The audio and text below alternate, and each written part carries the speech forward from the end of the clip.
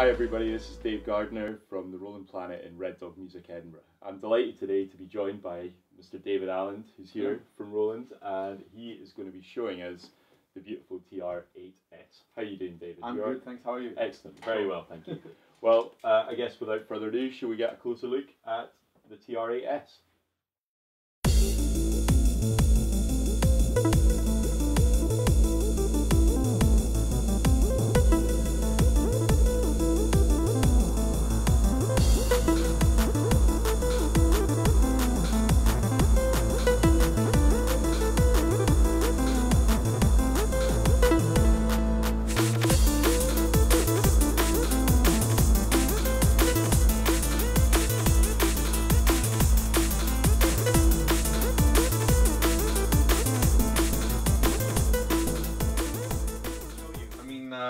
Yeah, so we've chosen our kick there. I'll just put that out, and we can just put some basic drum things there. Clap, maybe a little bit of a rim shot. Okay, so just a basic little beat there, and now I'm gonna put a bass line in. So actually on the low tom, this is the reason I've colored, because you can color the faders as well. Yeah. So I've colored these ones slightly differently because they actually contain different sounds, so like a bass and vocals and stuff. Yeah. So it's an easy way to keep track. So I'm just going to put a few bass hits there.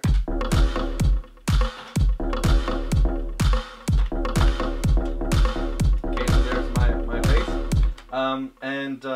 We also have motion recording actually. So this means I can record various parameter changes. I can either do it live or I can actually program them manually in the sequencer. And here I've programmed the pitch of this bass to be a melody. So you just heard the one single note, but now if I turn it on, oh yeah, so now I have a proper bass line going on. Yeah.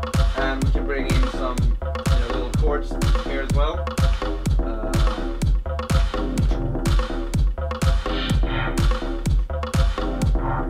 Now in the sequencer we also have different modes of sequencing. So this was basic step sequencing. Sure. Of course I can do it live as well in different ways. So we now have this new velocity sensitive trigger pad here, so I can just trig my sounds that way. So if I want to put some ride cymbal live and have some nice dynamics on that, I'll just play it live. So.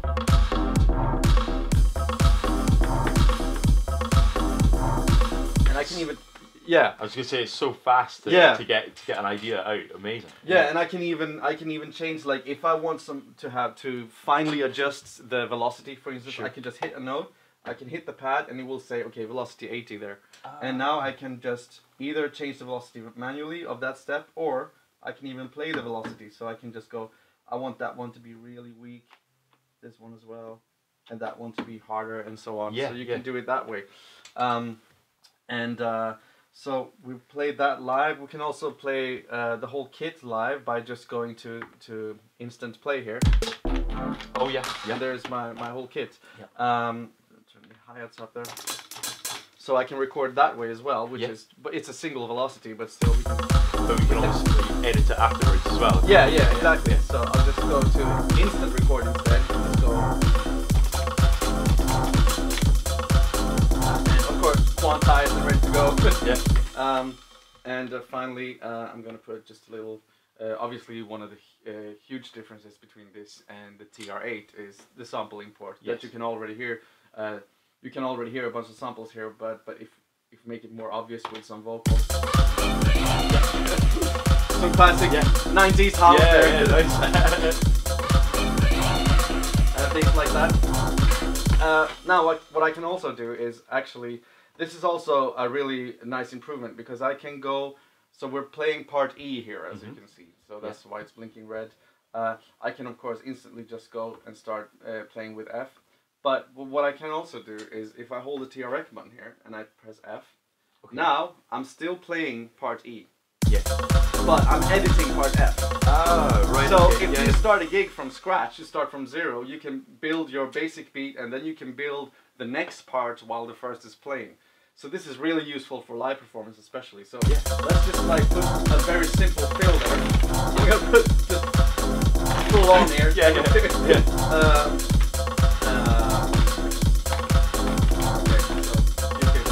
So now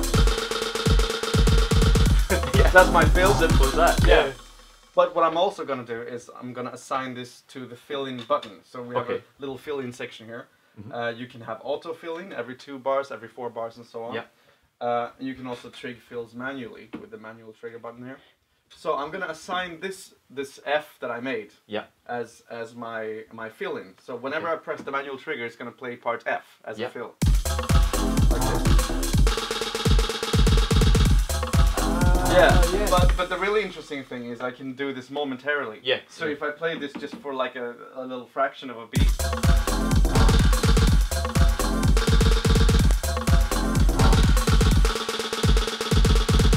So just kind of instant. Yeah. When from a performance point of view. Yeah, that just opens up so many options. And you can also do that. I mean, like I did a really super obvious fill there, but you can have like an alternate beat just on this part and do the second beat like a fill-in instead. So you can do all kinds of interesting changes just by doing that. And of course, if we choose another fill-in mode, just going to the scatter here, so we have that classic scatter effect that we have in the older Ira stuff. So press that. We get things like that as well, this is more automatic, but there's tons of different patterns and depths to choose from. So I can still hold this one and turn up the depth. Still getting the glitchy stuff. Great. Yeah, so that's a really, really useful live tool, but also, of course, in the studio as well, because you have, similarly to the TR-8, again, everything comes out on a separate channel via USB. Yes. So if you use the built-in USB audio interface, you can get the kick and snare and hi-hat and everything on separate channels at the same time. Yeah.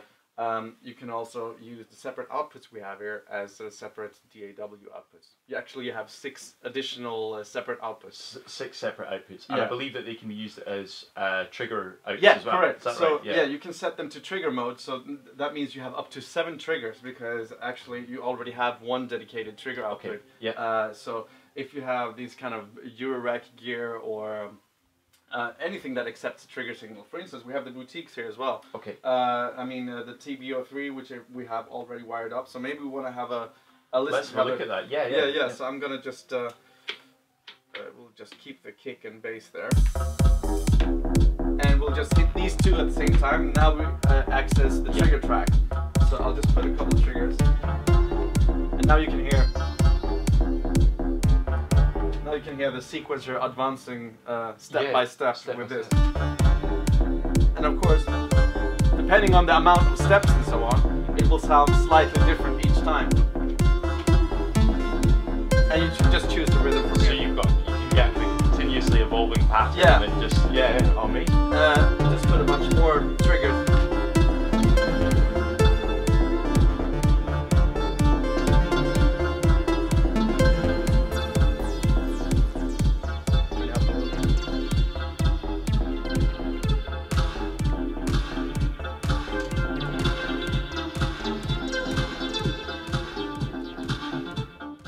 Now we can have a look at different effect parameters.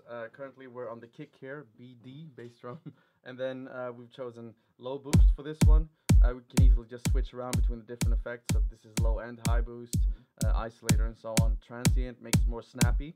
And drive, maybe distort it a little bit. Then we can go to another track and have like a bit crusher on the hi-hats here. So just have a listen to what that sounds like.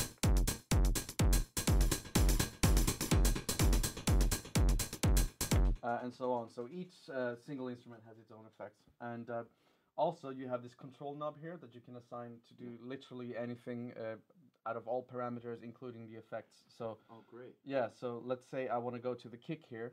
I just hold the control select button, and now I can choose between all the different sound design parameters and effect parameters.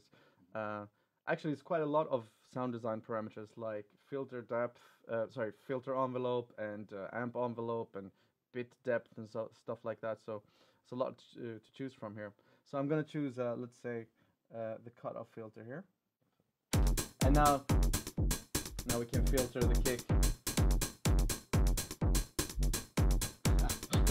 and so on. So you can do this for every single track. There's all kinds of shortcuts as well. So actually, I'm gonna reload this pattern because it sounds quite broken right now. So I'll just put this back to where it was. we have this reload function that just reloads Oh man, the so kit. you can bring, you can recall if you go a bit too far down the rabbit hole, you can just instantly reload. Same thing with the pattern. Cool.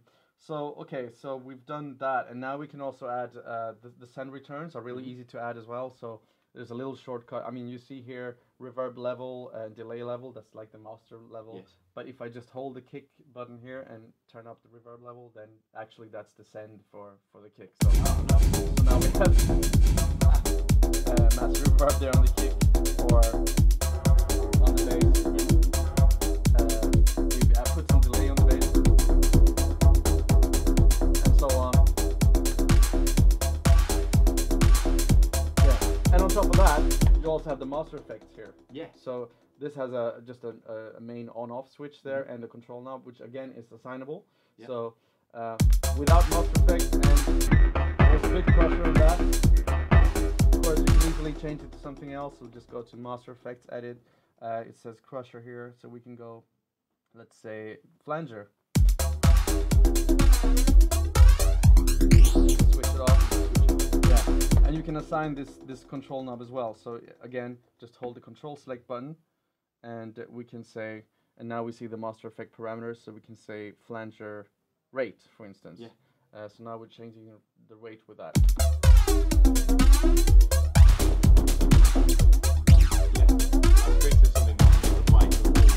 Mix, basically. Yeah. And this can be automated as well. So the master effect switch and master control switch or knob can be also automated with the motion recording. Cool. This is probably a good time to have a closer look at the motion recording side of things in a little bit more detail as well. Sure. So again, if we have the bass line here, I can actually change the settings for each step in detail if I want. I mean, I can record it in real time, so I'm gonna actually just delete all the motion data for this. Okay. So now it's all just one note again. So what we can do is we can of course do it in real time. So I'll just press motion recording on, and I'll just like that. Not very musical, but fast and easy. And we'll just delete that again. And then we can also set values for each step individually. So what I can do is like, okay, I'll go to this step and just hold that and turn it on. And now we can see tuning is 1 plus 27, and this one turns yellow, which means there's a value on that step. And we can do it somewhere else. So I'll just make this one like 0, and make this one 127 and so on, and then this one minus 128. And so now you have all those values done manually. So you can have, if you have some serious like precision related things, you can just dial it in that way instead of just doing it live. Totally. It just turns it into a totally different instrument to a regular drum machine. So and the fact that every sound that we've heard pretty much, except for when we plugged the TB03 in, is coming from this. So it's basically, you can do a whole track. Yeah, I mean, like, while it officially is just a drum machine and with sample import, but you can actually still make a really nice performance just using this and nothing. David, thank you so much for showing us the TR-8s. It's absolutely amazing. My pleasure, man. I think our customers are going to be very excited to come down and have a bit of a try on this. So incidentally, we have one of these beauties out on display in Red Dog Music in the Roland Planet in our Edinburgh branch. So if you want to come down, please give us a call or jump onto the website and make an appointment. Otherwise, we'll see you soon. David, thank you very much indeed. Amazing. All the best. Cheers.